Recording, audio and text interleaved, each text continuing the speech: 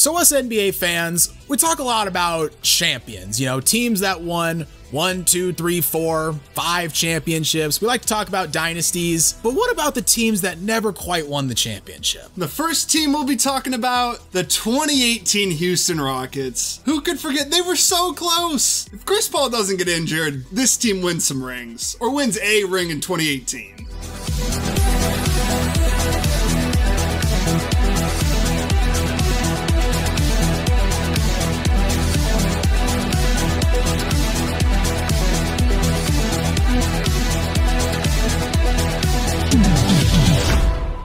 Before we get into talking about the 2018 Rockets, please like the video, subscribe to the channel, and hit the notification bell so you never miss out on any new uploads.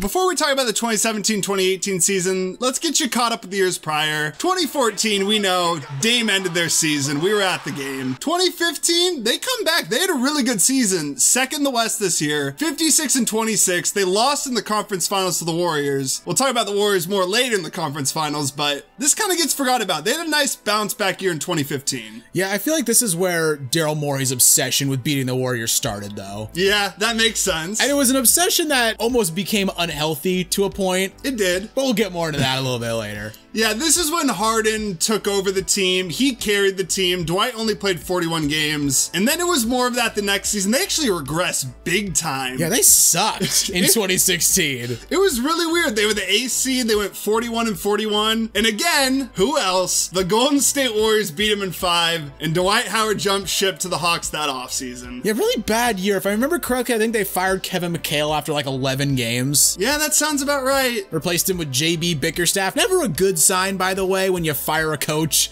like 2 weeks into your season. And then 2017, it just goes back and forth. They had a bounce back year, won 55 games. They got the 3rd seed, but everyone remembers this year. Harden was insane this year, but in the playoffs against the Spurs, we all remember that Ginobili block on him. And then we remember game 6 where he played like yeah, he was really, really bad this series. Like, he had a great year, and to be honest, he did not have any help on this team, but not good in this series whatsoever. Yeah, game 6, I think they lost by, what, 39 at home, and Kawhi Leonard didn't play for the Spurs. I think LaMarcus didn't play either. No, LaMarcus played. I think it was either, like, Tony Parker or something didn't play. And you lose by 39 at home. Harden scored 10 points. I mean, now that's just a regular occurrence, but back in the day, this was like, yeah, what the, because this was the first year of, like, MVP level Harden, where he dominates the ball all the time, and for him to score 10 points in a playoff game is, bad day at the office. And that led to the offseason. Daryl Morey knew he needed to swing big, and they bring in Chris Paul, which everyone, at least I was just shocked when this happened. What was your reaction? Yeah, definite shock, because it came out of nowhere. There was no rumors about it. There was nothing. It just happened. Everyone was like, I'm sorry, what?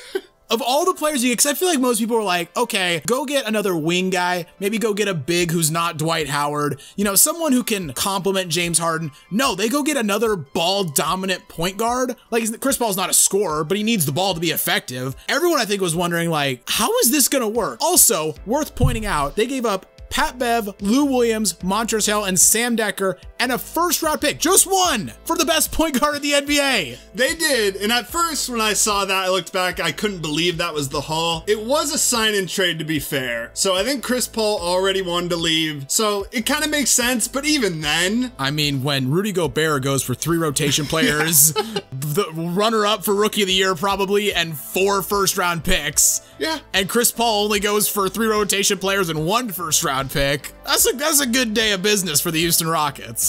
And you kind of touched on it. I remember everyone was thinking, this ain't gonna work. James Harden, used to having the ball in his hands. Chris Paul, obviously used to having the ball in his hands. How are they gonna work together? I tell you, yeah, when this first happened, I was like, this ain't working. Ain't no way in hell these two are gonna work. With how much Harden had the ball, because he was like, that was the reason it worked the year prior, was because Harden just dominated the ball. Dwight Howard wasn't around to, you know, take up touches. It was just Harden dominating the ball, eventually getting the ball to his teammates or scoring. Like, everything revolved around him. To put another guy that does that next to him, I was like, no, this ain't gonna work, but Mike D'Antoni worked miracles with this team. To be fair though, Chris Paul kind of started off a bit shaky. So they played the defending champion, the Warriors, in the Bay, the opening night, and they actually won this game. They won it by 1. It came down to the end. They were down 16 at one point in the 3rd, but PJ Tucker iced the game at the line. Steph missed a 3 at the end. But Chris Paul, in his Rockets debut after you trade for him, only scores 4 points. Rockets. See, the least surprising thing that you just said is Steph missing a 3 at the end. Yeah, I mean, it's Steph Curry. Of course he's going to miss the 3 at the end. He's not clutch, people. He isn't. Yeah, let's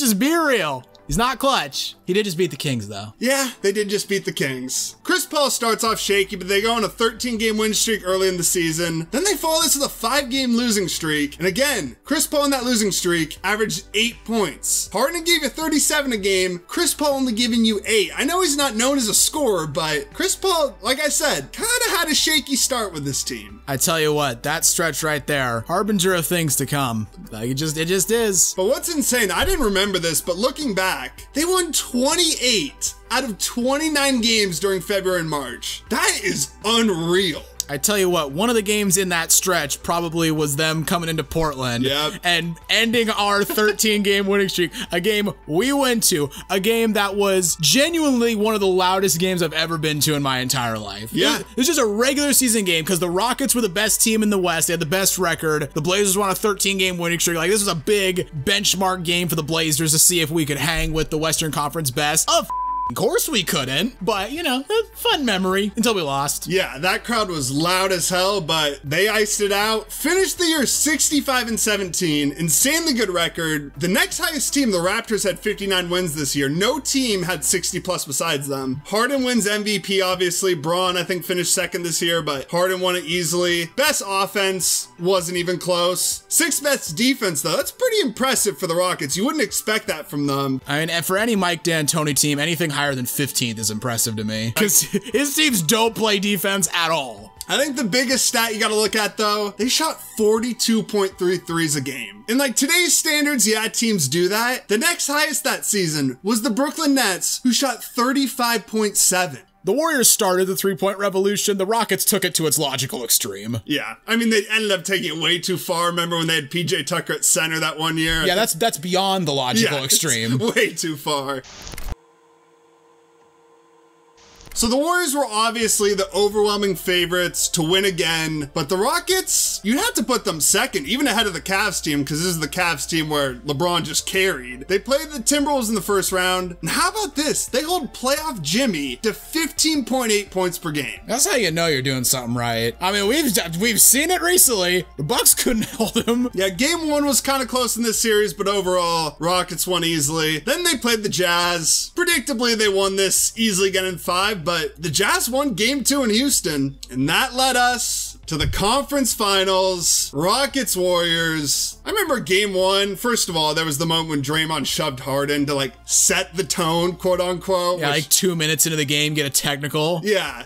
Stupid. Yeah, it was so dumb, and I hated Draymond for that. But the Warriors ended up winning this game by 13, and I remember I was like, this series is over. You have a bad habit of doing this. I do. Of calling series way too early.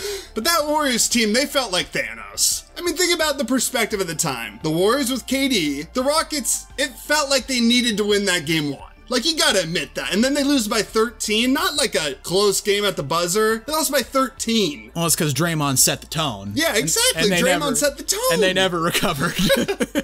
Hey, game 2, they responded 127-105. So even series on our hands going back to the Bay. And like I said, I thought the series was over. After I saw the Warriors win by like 40 points, 126-85, I was like, okay, this is for sure done at that point. Yeah, fairly predictable was the Rockets responding with a game 2 blowout. And even more predictable than that was the Warriors blowing them out in game 3. Yeah, but then the series got real. I was going to say, so you thought the game was over after game 1 and game 3. What did you think after game 4? Oh, I was hyped.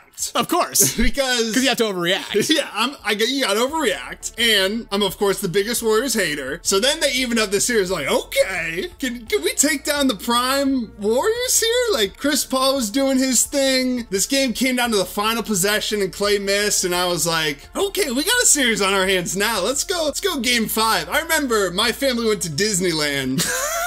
During the time of this series. Really? Yes. During the time of this series, we were at Disneyland, but for game 5, I was like, nah, I'll skip out on the park. I gotta see this game. I gotta see this game. And I was happy. Another close win by the Rockets. But at the end of this game, Chris Paul goes in for a little floater with less than 2 minutes to go, and he injured his hamstring. Yeah, I don't like discrediting the Warriors championships. That's a blatant lie, by the way. I love doing it.